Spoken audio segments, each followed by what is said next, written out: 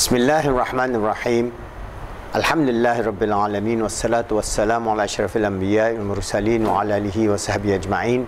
Alhamdulillah. Today we are going to continue on our chapter 4 on the nature of guilt. This is the last part on the nature of guilt that we are going to talk about from our chapter 4 of this book, Positive Islamic Psychology, a Transcendent Model to Achieve Peace, Happiness and Success in the 21st Century. Alright, so I'm going to read a few paragraphs and then we'll explain. So we have in the last 3 videos explained to you the whole spectrum of the nature of guilt, how it affects our social standing, how it affects society, and how it affects the well-being, especially children, when you condition them towards feeling guilty, then you lead to anxiety, depression, and a lot of the whole range of psychological problems in terms of learning and behavior. So here we talk about religious conditioning.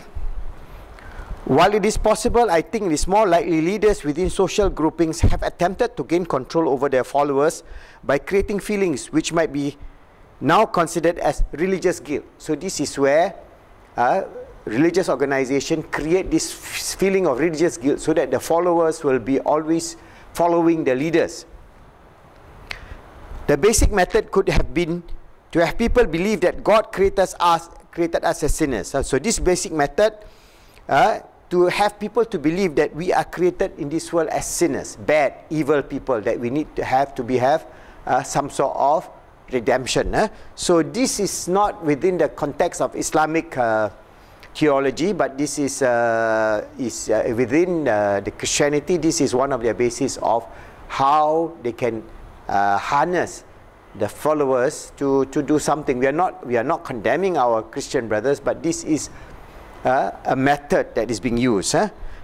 So the guilty of being a sinner is used by the religious authority to wield control over their followers by establishing religious rules and ritual to confess your sin in order to lessen your guilt.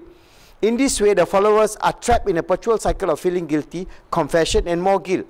The followers are shamed before God. So in Islam, we are not having this idea. So whichever religion is using this, from the perspective of psychology, is not a healthy psychology.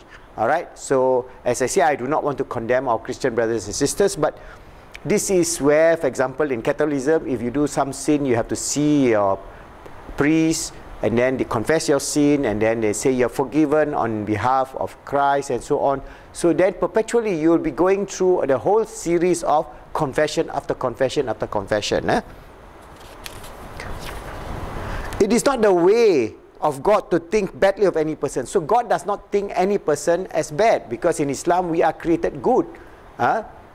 In the hands of Allah is good. Biyadikal khair wa huwa ala kulli shay'in qadir. Allah has created everything is in His hands, and everything He has created, and He's created good. We have been created with the nature of fitrah, which is the nature of goodness. Allah is the absolute goodness, and He manifested goodness into us.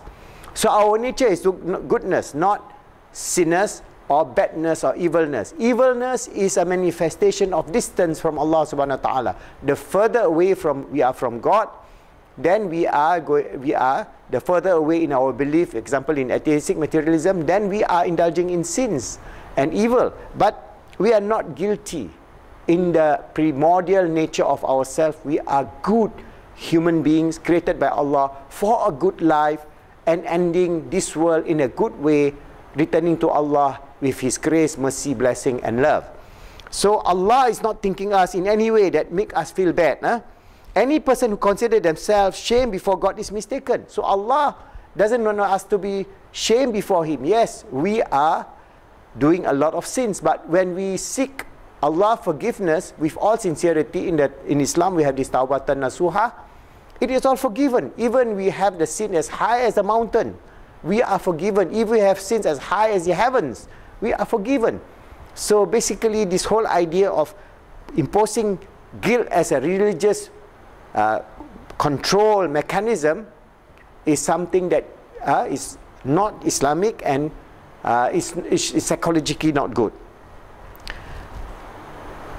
Any person who considers themselves shame before God is mistaken. We can feel shame in ourselves, and others may feel ashamed of us, but God is never ashamed of us. So remember, Allahu Rahman Ya Rahim, Ya Ghafur Ya Wadud is always Ghafurul Wadud. He is always forgiving and forgiving, and is always loving and loving. There is no limit to his absolute forgiveness, his absolute love.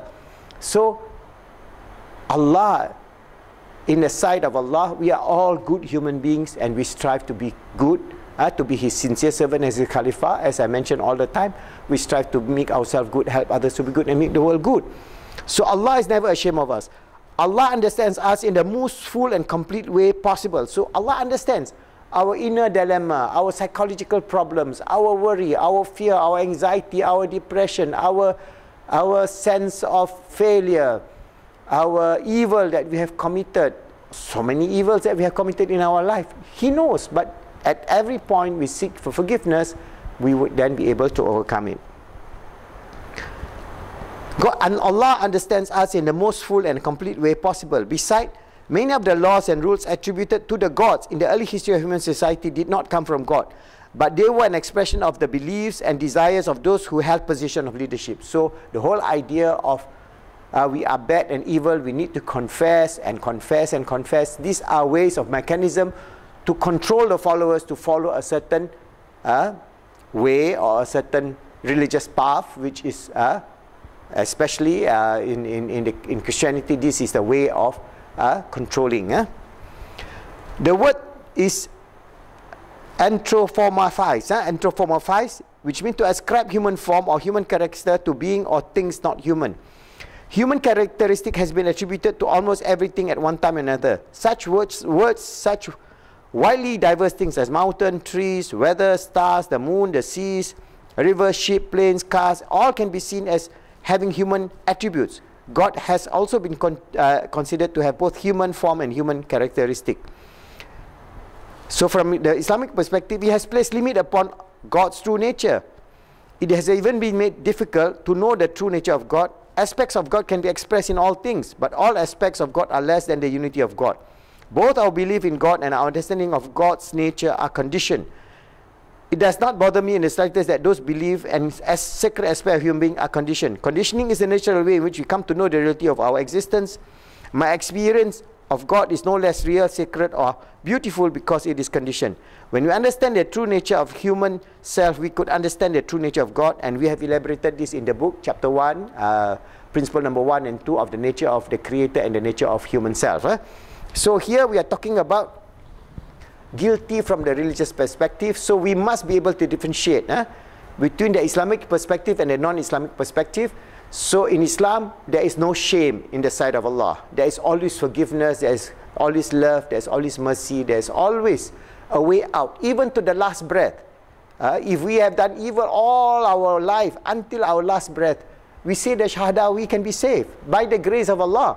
And naturally, it is not that easy, because if you are doing all the evils, the murder, the killing, the addiction, the dunya aspect of to the extreme, how can at your last breath you say the Shahada? It will be very difficult. But if the grace of Allah, because everything is by His grace, nothing, even Rasulullah says, it is out of the grace of Allah that I am saved. So in Islam, yes, we do effort, we work, we remove our sins by submitting and surrendering to Allah, by doing the Tawbatan Nasuha. We seek forgiveness. For example, we talk and we pray and we say for Allah in our dua, La ilaha illa anta subhanaka inni kuntu minaz zalimin, I have run my own soul, or La ilaha illallah wahdahu la sharika lah, lahul mulk wa lahul hamdu yuhyi wa yumit wa huwa ala kulli shay'in qadir, and we ask for Allah forgiveness. After that, we glorify Allah and ask for forgiveness. And from there, we ask for His Ghafur, His Wadud, His love. And then from there, we develop a sense of well-being, in which we say our Shahada and say our seeking of forgiveness. And it all slowly but surely removed from our heart. You know, the black spot that if we do sins, so this black spot will disappear. And as the black spot disappear, our whole psyche become very clear in terms of our ubudiyah to Allah subhanahu wa ta'ala, in terms of understanding the glory, the mercy and the love of Allah subhanahu wa ta'ala, in terms of the peace and tranquility that He put into our hearts, and the joy of Iman, Islam and Ihsan. Inshallah, if we can do all that, we will achieve the best and fulfill the best in our life.